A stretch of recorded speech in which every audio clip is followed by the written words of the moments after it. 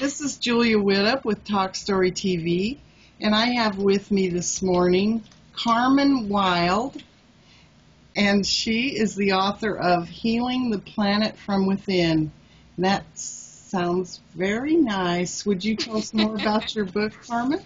Yeah, I'm really excited to share my book. This is the front cover of Healing the Planet from Within. My mission in life is to inspire and motivate everyone on the planet to live a life they love, because that's what I know. It feels really good inside when you're living a really exciting and joyful life. So that's my mission. And this is, of course, my book, Healing the Planet from Within, is based on counseling and life coaching theories that really uplifts you and encourages you to make the changes that really heal you. I also have written a workbook, and this is a workbook that you can actually write in your answers. We're looking at life coaching and counseling strategies to heal your life. So yeah, that's it in a nutshell, Julia. Thank you. Okay. And tell us how you happened to decide to write a book. How did I say? Well, it's been all my life. I've been feeling these, feeling like I want to change the world. I know I see a lot of people in the world that are very stuck and frustrated and miserable. And I think inside myself, I think, oh, how easy would it be to change that? We're looking at changing from a very negative, low, depressing thought form. You just go, oh, why me? Poor me. I'm feeling stuck and frustrated. And how easy it is just to flip that over and say, oh, life is good. I'm feeling really happy and satisfied in life right now. And how much more passionate and excitement can you live every day? And I believe that, can you imagine this, Julia? Imagine what would happen now if everybody on the planet were happy and satisfied. Wouldn't that be nice? Oh, that would be fantastic. That would really generate a lot of energy on the planet, a lot of positive energy. And I think that's where we can take it to. Yeah. And so that's what your thoughts are, is people need to just decide to be happy? Or Well, I don't think there's any need to or should tos or have tos. They really don't exist. It's always a choice. It's always a choice. And of course, for me, I know what it feels like to get down and miserable. I've had bad times. I think everybody has. And I know the difference between a bad time and a good time. And for me, it's a choice. I like to feel happy. I don't know about you. And what about the audience? What do they prefer, the sad or the happy? I don't know. I think we kind of prefer the happy. Most people do, and it's easy to generate it. In fact, at the University of Oxford, there's a gentleman that actually researched what it would take to generate endorphins. And would you believe he researched 20 minutes of laughter generates endorphins, which is the feel-good chemicals in your brain. And you can generate that at any point in time. You can be happy at any point in time in your life. And you don't need a reason to laugh. You can just laugh. And just that in itself makes you happy. So it's really easy to live a happy life. But now I do understand people watching this would probably be thinking, well, what about the bad times? What about the down times? It's so easy to say, let's be happy. But what about when someone passes away or tragedy happens in the world and you think, yeah, there are down times. And that's natural. Obviously, we are humans, and we have a range of emotions from happy to sad to angry to rage. But generally, overall, you could prefer to dwell in sad emotions and really dwell in the past, or you could be worried and anxiety about the future. When you're looking at past or the future, those are the only times you can generate bad emotion. You can generate it in the moment, yes. But you're looking at, if you're really in the present moment, that's the time when you're creating your life. This is the only time. You can't change the past, you can't change the future. So, so that's looking at generating positive emotions in the now. And if someone does pass away, definitely, yeah, there are bad times, but generally, overall, what do you prefer? Yeah. Okay. Yeah. And what inspired you to write this book? Well, when I was a young girl, I remember, I don't know how old I was, maybe 10 or 11 or 12 or something. I became very sad because people were mistreating each other, and it didn't make any sense to me because we are one a human race. We are one family, and parents would mistreat and abuse their children or each other, and then there's the different conflicts between races and religions, and it didn't make any sense to me. People can choose to be in conflict, and people can choose to be in peace. And I think it's time now on the planet for everyone to say, yes, let's choose peace, because we've had enough of the conflict. We've had enough. We've been there, done that. We've been through so many some bad times and wars and conflicts. It's time now to choose peace. And that's what I'm encouraging people in my book to say, yes, it's time to heal the planet. And the first place I believe you heal the planet is from within. You're looking at yourself and to generate the positive energies, to treat people kindly. To put that. Start with yourself. Start with yourself. Always look in your own backyard. Yep. Yeah. And did you, who published your book? Did you self-publish? I self-published through CreateSpace, which is a division of Amazon. So both of them are self-published and available for sale on Amazon, and of course through my website, healingtheplanetfromwithin.com. Okay, great. Yep. Well, and how is it doing? Is the book doing well? How long has it been out?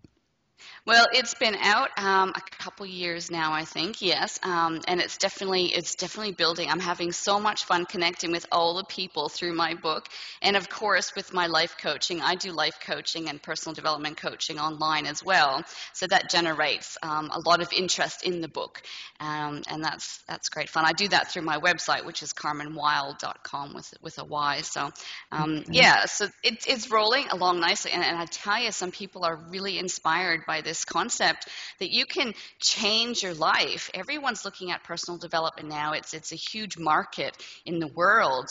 There's personal development coaches. There's, of course, just counseling. So everyone wants to improve their life, but do they realize that in doing so, they're helping uplift the planet and the energies of the planet? More motivation. Live a wonderful life. Definitely encourage you to live a wonderful life. Live a life you love. And how long have you been doing this, Carmen? I've been focused on this mission for a while now, but as you travel in life, your story changes slightly and it becomes more fine-tuned. Well, this is the moment when I'm actually really putting it out there big time in the world.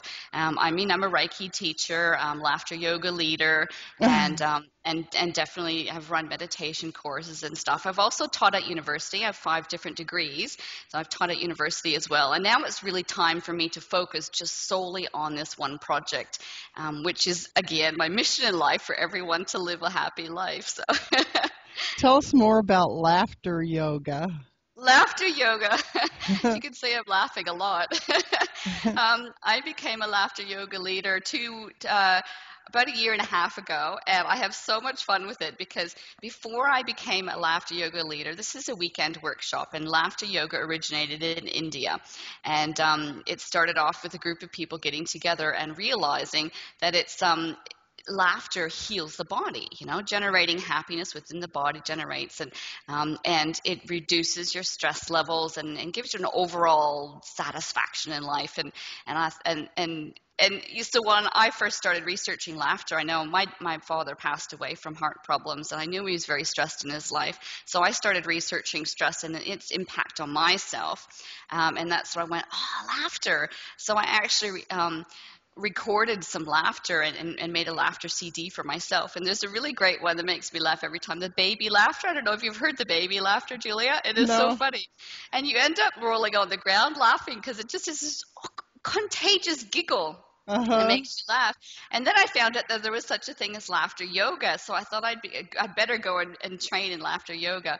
And what it is, you think people normally imagine yoga as you twisting yourself in knots and then laughing. Well, we don't do that, but we do generate laughter. And it's just, and you don't need a reason to laugh. And in laughter yoga, we encourage people to laugh in the shower, or to laugh while you're washing dishes, or to simply to laugh while you're doing a talk story TV show. just to laugh because it does uplift you. And I can guarantee that laughter throughout the day changes your relationships in your family, your friends, and everything. Getting together and having a good laugh. It makes for a really great Christmas. It does sound like a good idea. I was surprised when I read, though, that you could be laughing at nothing at all and it would still make you feel better. It still makes you, because it still does the same thing to your body. In fact, I know sometimes when I get down, and of course I have these down energies, and you just go, oh, I'm feeling really depressed and sad about, not doing this right or not doing that right. The old patterns from family, childhood, or past experiences. But I know how to generate the happy ones. So when I go down in that space, I go, what am I down for? Oh, I don't like this feeling much. And I sort of think, no, I can do better than this. And then I flip it over. And then you know what I do? I look at myself in the mirror and go, and a really big smile. And that makes you start laughing. Well, you think about it. You go outside. Like I was down one time, and I went to the post office, and the post office clerk, and he smiled at me. He said, "I wish you a really wonderful day." And the rest of my day was bright and brilliant. And I thought, I could smile at myself and wish myself the same thing. It doesn't have to Yeah. come from someone else. So, very silly interview, I think. Too bad most of the postmen don't do that. Yeah, well, we have very happy people here. I'm in Queensland, Australia, and where the weather is very sunny and warm most of the time. I think we're very happy. You're No, but I have to be honest though. I'm a very optimistic person, and I usually see the world in very very lightly. So there are miserable people here too, I'm sure. but you don't know any of them because you cheer them up. Yeah, I do smile at them. That's true. Sometimes I just pop in front of them, and go ah, and smile at someone. It's good fun. Yeah, it's definitely. But the books are really not so much about just laughing, and that comes from laughter yoga, but they're really about getting into your thought patterns and your beliefs and attitudes and how to change that. And my passion is cognitive therapy, which is really looking at patterns in your mind and how they're making you stuck in a certain pattern of I'm not good enough, or I doubted myself whether I should go and do a degree, for instance, because you sort of have those patterns of you're not intelligent enough or you can't do it. So I just had to change that thought pattern and those beliefs to be able to get to university. And now I've done 5 degrees, so obviously I could do it quite successfully. But it is about changing. If you want to reach a particular goal in your life, and you say, no, look, okay, this life is great. This is what I was taught from my parents, but I'm not fully satisfied. And there are parts of it I'd like to change. And that's where we look at the beliefs and thoughts and attitudes that keep you stuck in that old pattern. And we make changes to them. It's just like flicking on a light bulb or a light switch, and you just make changes to them.